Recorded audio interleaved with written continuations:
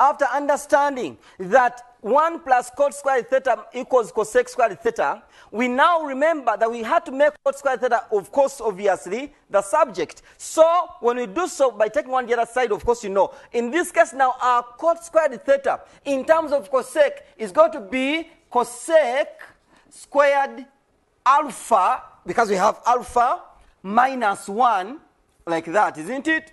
Then minus, from what we know, 1 plus tan squared theta equals sec squared theta. You can even say 1 plus tan squared alpha equals sec squared alpha. Make tan squared alpha or theta the subject. So we take the other side, you get your sec squared alpha minus 1.